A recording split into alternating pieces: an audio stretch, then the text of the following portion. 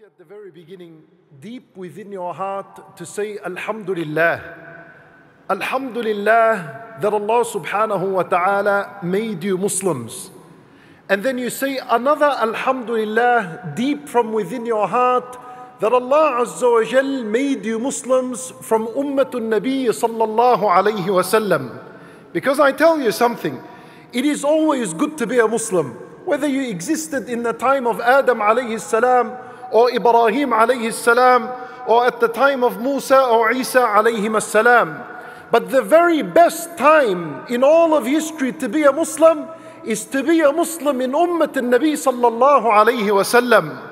And that is because Allah subhanahu wa ta'ala said, كُنْتُمْ خَيْرَ أُمَّةٍ أُخْرِجَتْ لِلنَّاسِ.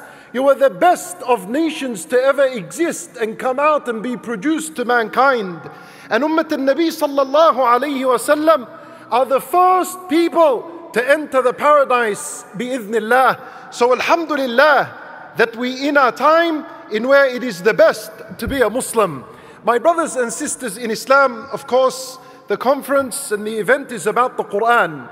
And what I wanted to share with you in a few minutes is how Suratul Fatiha, the greatest surah in the Quran, how can Suratul Fatiha cure our anxiety, depression, and distress, especially in this time where we are witnessing injustice and oppression, and with inflation on the rise, and with tests and tribulations and calamities. Each and every single one of us here has some sort of concern and worry that is bothering him in his life. And did you know that Surah Al-Fatiha offers a cure and a protection from these matters? This is what I want to share with you. My brothers and sisters in Islam, Allah subhanahu wa ta'ala refers to the Quran as a shifa, as a healer and a cure. Allah Azza wa Jalla, He says, وَنُنَزِّلُ مِنَ الْقُرْآنِ مَا هُوَ شِفَاءٌ وَرَحْمَةٌ لِلْمُؤْمِنِينَ. He said, we send down the Quran as a healer and a cure and a mercy for mankind. And more specifically, Allah subhanahu wa ta'ala said, يَا أَيُّهَا النَّاسِ قَدْ جَاءَتْكُمْ مَوْعِظَةٌ مِّن رَبِّكُمْ وَشِفَاءٌ لِمَا فِي الصُّدُورِ. More specifically, Allah subhanahu wa ta'ala described the Quran as a cure and a healer for what is in the chest, and that is the heart. And you know, this is where doubts are, this is where desires are, this is where ignorance is, this is where darkness is, this is where arrogance and hypocrisy and jealousy and hatred is. This is where depression is, and sadness and anxiety and worry is. And so the Quran is a shifa for what is inside the chest. It is a shifa for what is happening inside of the heart. Allah subhanahu wa ta'ala referred to the Quran as a shifa, not dawa. Dawa is medicine. Shifa is a healer and a cure. And the difference is that medicine sometimes can work, other times it doesn't work. But a shifa is always 100%. It heals and it cures. Al-Quran is not a medicine. Al-Quran is a treatment. It is a shifa from Allah subhanahu wa ta'ala until the end of times. My brothers and sisters in Islam, Al-Fatiha is also known as Ash-Shafiyah, the curer, the healer. And that is because of an incident that happened with a companion by the name of Abu Sa'id al-Khudri. He, alongside other companions, they were traveling and they arrived to a town and they requested food from the townspeople. And the townspeople refused to feed them. And at the same time, their master was stung by a scorpion or a snake or a spider, whatever it is. So they tried to cure him, they tried to heal him and offer medicine, nothing was working. So they went to those companions that they refused to feed. And they said to them, please, we've tried everything with our master and nothing has healed him up. Do you have anything? So Abu Sa'id al-Khudri said, I have something, but I will not offer it to your master until you pay us a tribute for our work and what we're about to do. So they agreed to give them a flock of sheep. And Abu Sa'id al-Khudri went to this man and he was laying there, venom in his body, about to die. So Abu Sa'id al-Khudri he blew onto this bite, onto the wound, and he began to read Surah Al-Fatiha, Alhamdulillahi Rabbil Alameen, until he reached the end of it. The hadith mentions, فَقَامَ كَأَنَّمَا نُشِطَ مِنْ عِقَالٍ فَانْطَلَقَ يَمْشِي وَمَا بِهِ قَلَبَهُ. He got up as though nothing has happened to him. He got up with absolutely no pain and injury with him. Allahu Akbar. Al-Quran was a physical cure for this man, for his ailment and illness. And it is also a spiritual cure as well. Ibn al-Qayyim rahimahullah, he said, I sat in Mecca for a while and I would get sick and I did not find any doctor or any medicine. So I would treat myself with Surah Al-Fatiha and I found an amazing, incredible effect for it. And anyone around me who complained of sickness and illness, I would prescribe for him to read Surah Al-Fatiha and they would also find incredible benefit, amazing for this. My brothers and sisters in Islam, I want to make a point, but listen to this very carefully. In the Quran, Allah subhanahu wa ta'ala said in Surah Al-Ma'arij, إِنَّ الْإِنسَانَ خُلِقَ هَلُوعًا. The human being was created anxious. He's always terrified and worried and scared of the future. إِذَا مَسَّهُ الشَّرُّ جَزُوعًا. Whenever he is afflicted with evil, sickness, poverty, loss of wealth and health, loss of a loved one, a parent, a child, no matter what the case is, how does he respond? جَزُوعًا. He is impatient. He becomes scared and he becomes worried and he loses hope of any good happening to him. That's the human being. وَإِذَا مَسَّهُ الْخَيْرُ مَنُوعًا. And if he was touched with goodness, then he withholds, he's stingy, he's miserly. That's the human being. Allah Azza wa Jal said, إِلَّا الْمُصَلِّينَ. Except for those who are committed to their salat. Allah will give them the strength and the ability for them to overcome the calamities and the anxiety and depression and distress in their life. The more salat you have in your life, obligations, voluntary prayers, al-witr, sunan al-rawatib, the more control you will have over your stress and calamity and anxiety. And the less salat you have in your life, then you will be overcome by your distress and anxiety and by your depression. Now, why did I share this with you? Because at the core of as-salat is Surah Al-Fatiha. That's the core of the salat.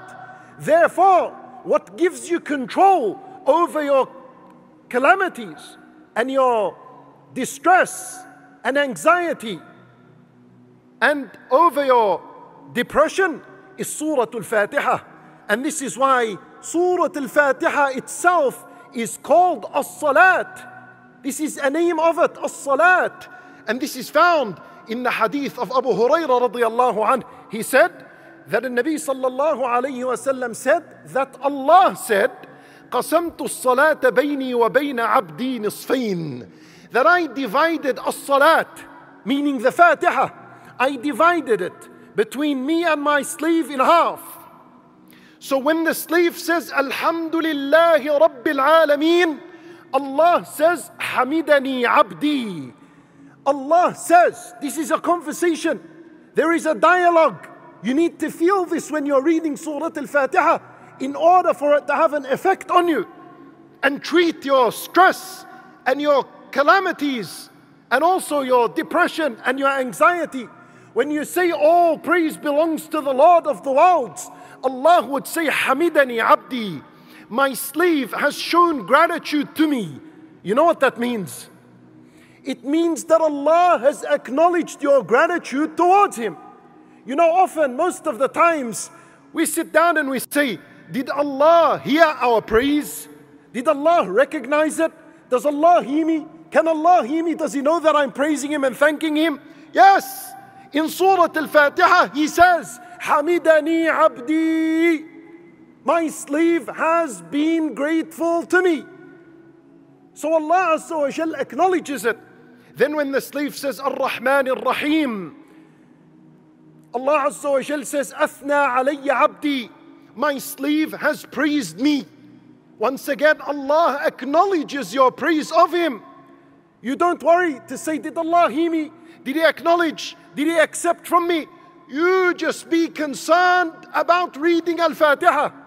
And the response is there. Yes, Allah Azza wa Jalla has acknowledged your praise of Him. When the slave says, Maliki Yawmiddin, Allah subhanahu wa ta'ala says, Majjadani abdi.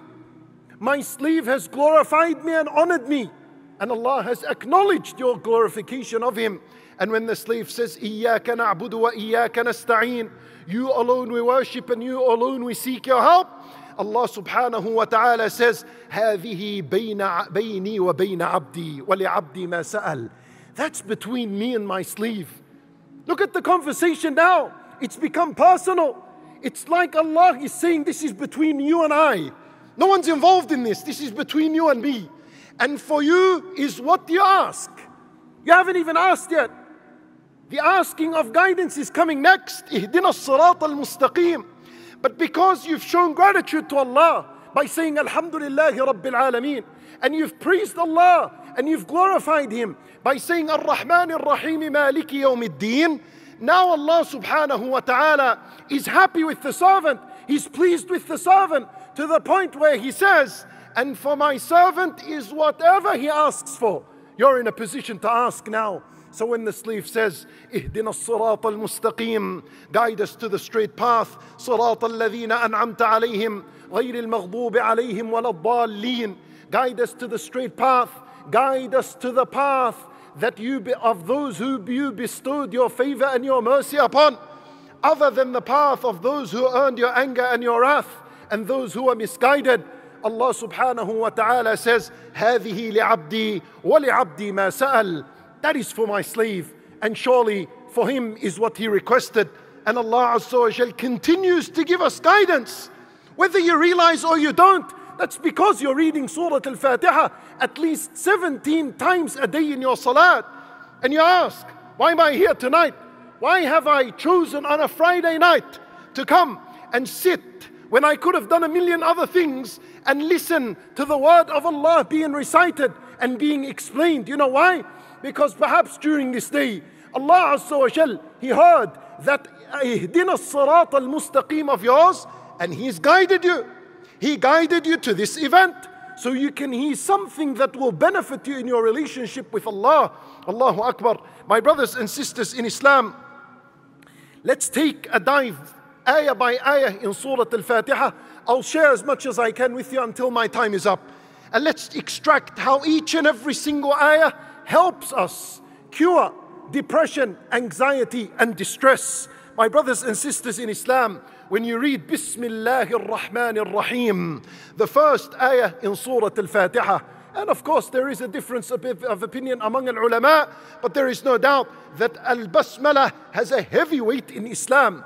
So now, when you say Bismillahir Rahmanir Rahim, how does that treat? How does it cure depression and anxiety and distress? Because when you say Bismillah, this ba is ba'ul isti'anah. You're seeking Allah's help. So now, in whatever calamity you're in, whatever is bothering you, you're being forced to seek Allah's help. That's what Bismillahir Rahmanir Rahim is telling you. It's telling you give up. It's telling you surrender. It is telling you you cannot do this life on your own. If you try to face life on your own, you will be in misery and you will fail miserably. Bismillahir Rahmanir Rahim is telling you, face this life with the help of Allah subhanahu wa ta'ala. Allahu Akbar. And so there was a companion by the name of Talha ibn Ubaidillah radiyallahu anhu.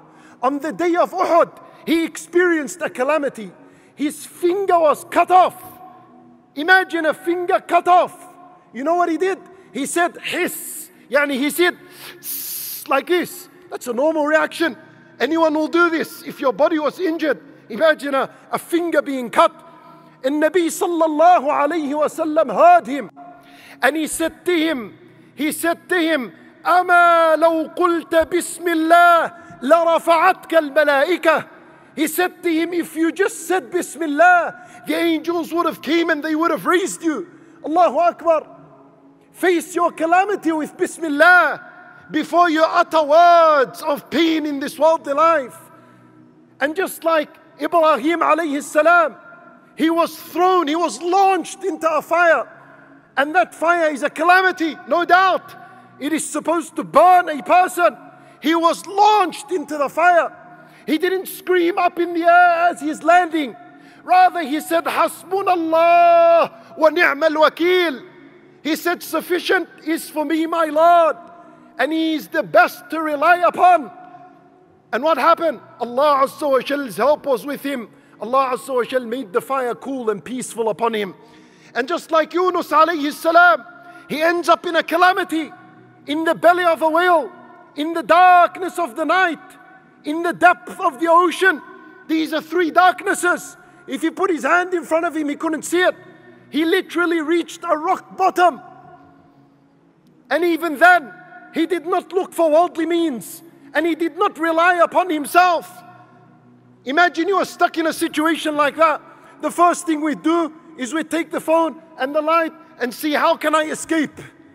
He didn't resort to worldly means because he knows, I cannot face calamities by myself. If I entrust myself, I will fail miserably. So he said, La ilaha illa ant, subhanak inni kuntu min al-zalimin. He faced his calamity with Allah, with the help of Allah subhanahu wa ta'ala. And Allah Azza wa Jal would save him at the end. Allah said, فَلَوْلَا أَنَّهُ كَانَ مِنَ الْمُسَبِّحِينَ. Had he not been from those who praised Allah and worshipped Allah, he would have remained in the belly of that whale until the day of judgment. He would have remained in his suffering and his calamity, and he would have remained in his depression and anxiety and distress until the day of judgment. But he faced it with Bismillah. He faced it with the name of Allah, and Allah Azza wa Jal saved him. So when you read Bismillahir Rahmanir Rahim, it is forcing you to surrender and stop and face this worldly life with the help of Allah subhanahu wa ta'ala. And Allah's aid is near, and it is close, and don't give up. When Nabi sallallahu alayhi wa sallam, he said, عَجِبَ رَبُّكَ مِن قُنُوتِ عِبَادِهِ وَقُرْبِ غِيَرِهِ. Allahu Akbar. Have you ever heard of this hadith? And Nabi sallallahu alayhi wa sallam said, Your Lord, He is amazed at the hopelessness of the servant. He is amazed when the slave gives up hope, and his change of affairs were very close and very near. But he gave up. Allahu Akbar. Bismillahir Rahmanir Rahim. And that's how it cures stress, distress, and depression and anxiety. We move on. Alhamdulillahi Rabbil Alameen. All praise and thanks belongs to Allah. And how does this ayah cure distress, anxiety, and depression? Because when you say Alhamdulillahi Rabbil Alameen, all praise belongs to Allah, the Lord of the worlds, it forces you to think of the blessings and to be grateful to them.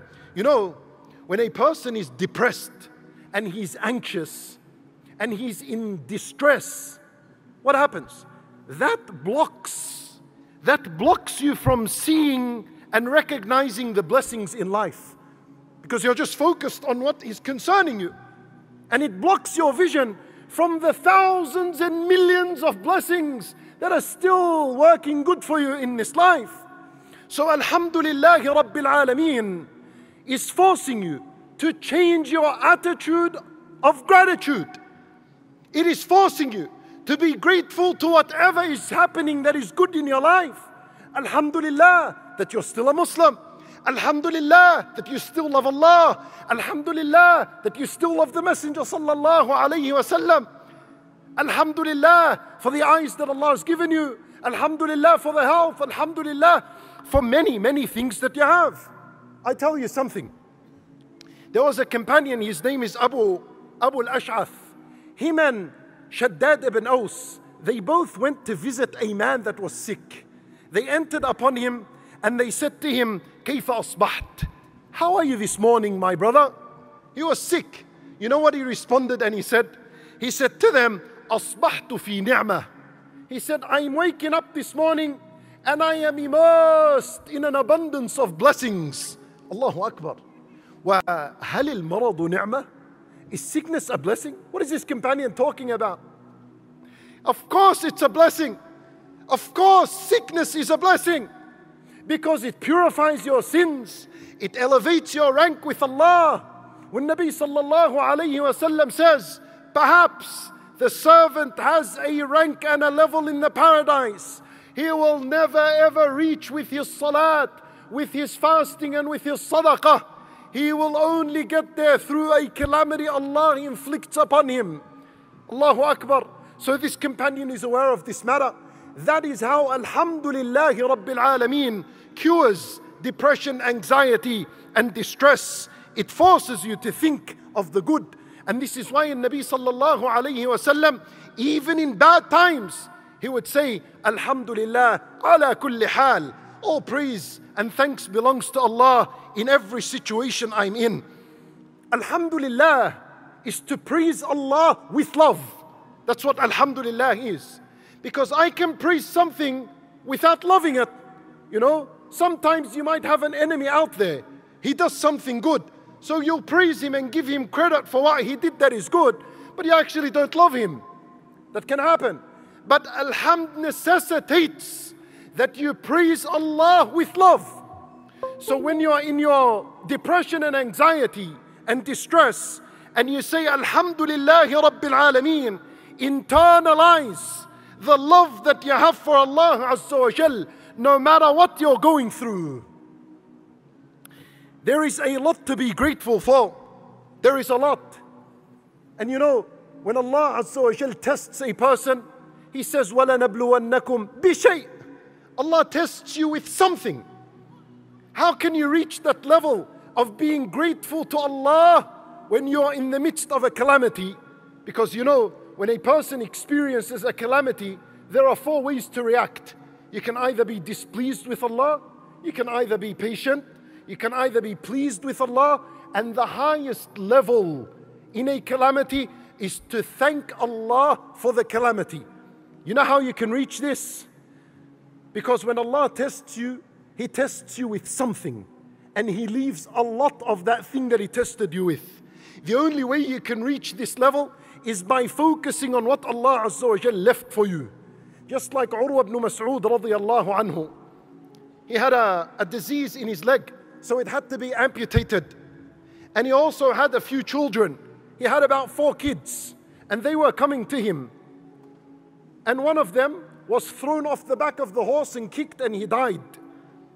So they cut his foot, they amputated his leg off. And then after he woke up, they gave him the news that your son had died. So you know what he said?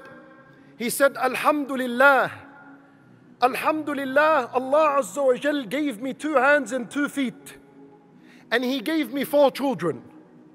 Then he said, Alhamdulillah, for what Allah has taken. And that is 1 limb of the 2 hands and the 2 legs. And He has taken 1 child. He said, Alhamdulillah for what Allah took. And Alhamdulillah for what Allah Azza wa Jalla has left with me. That's the only way to reach the highest level, which is the level of hamd during a calamity. By looking at what else is left. When you lose some wealth, say Alhamdulillah for whatever remains. When you lose some health, say Alhamdulillah for what remains. When you lose a loved one, say Alhamdulillah for whoever remains. And so on. That's the idea. Alhamdulillahi Rabbil Alameen. When you say Ar-Rahman Ar-Rahim, you are forced to think of the mercy of Allah subhanahu wa ta'ala. And how does this ayah cure depression and anxiety and distress?